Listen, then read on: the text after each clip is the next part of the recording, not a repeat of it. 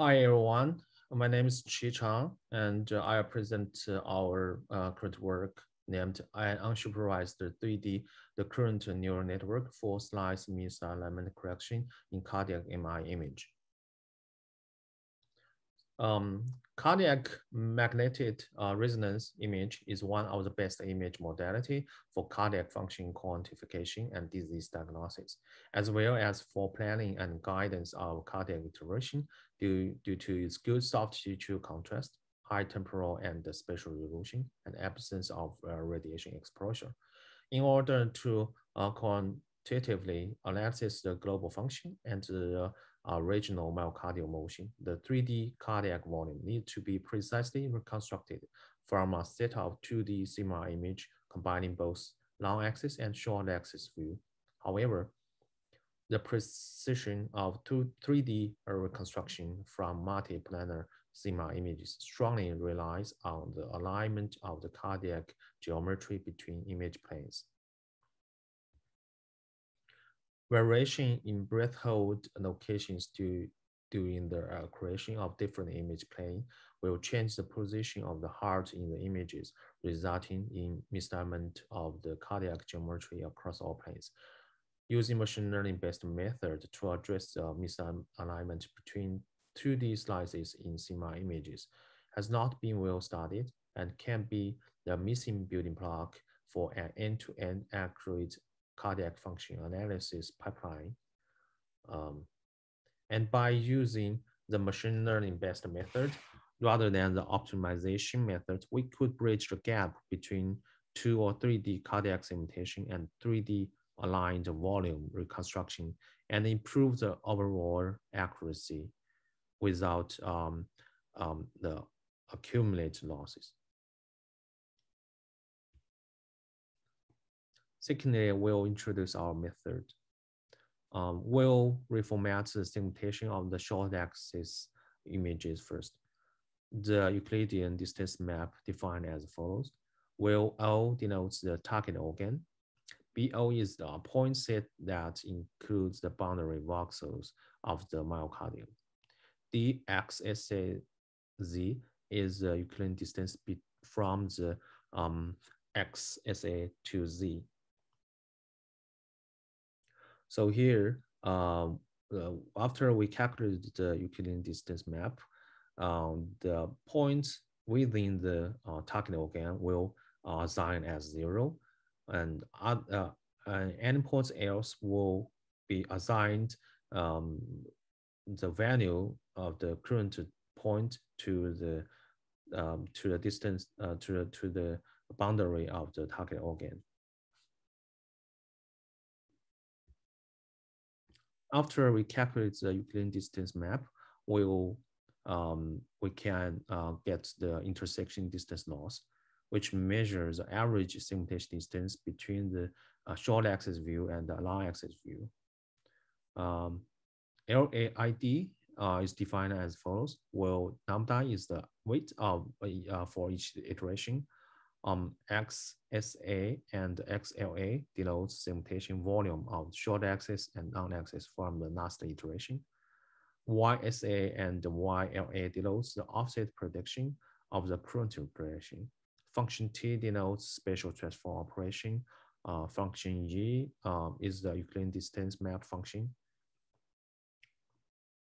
So the first part of the formula means after we get the offset prediction, we will shift the Euclidean distance map of the short axis, and then we'll apply the element-wise product to the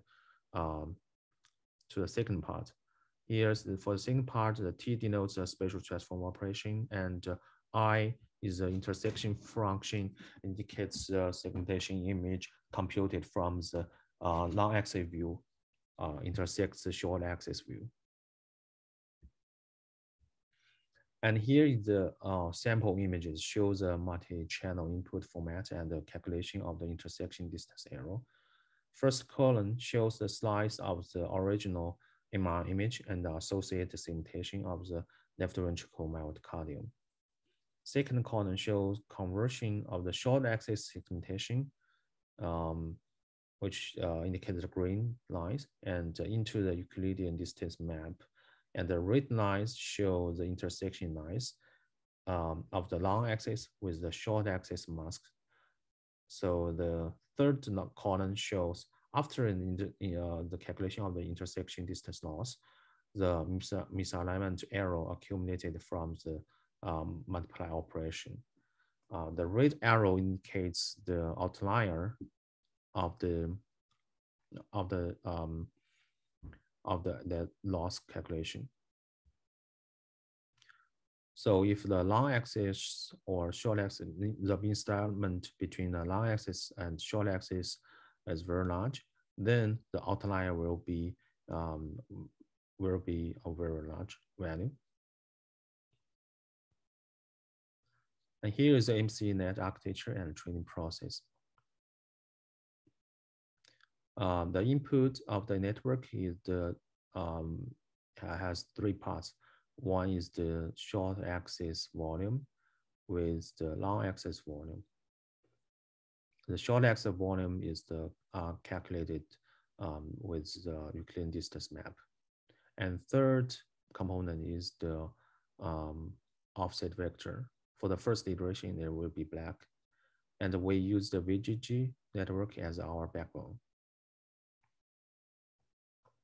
After we send the input into the network and output the offset vector, we split the offset vector into two parts. One is the short axis with offset vector, one is the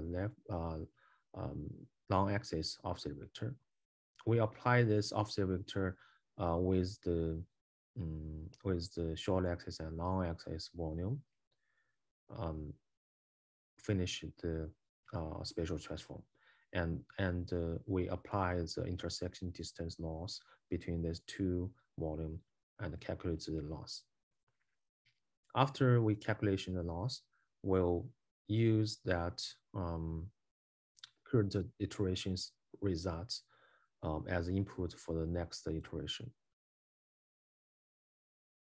We find that by iterate 3 times, we'll get the pretty good prediction of the offset vector.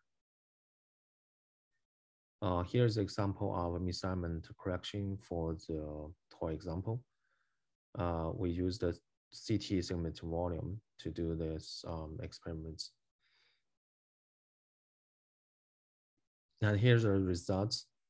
First table is the we use the mean absolute distance dice results for different experiment setting for the MCNet.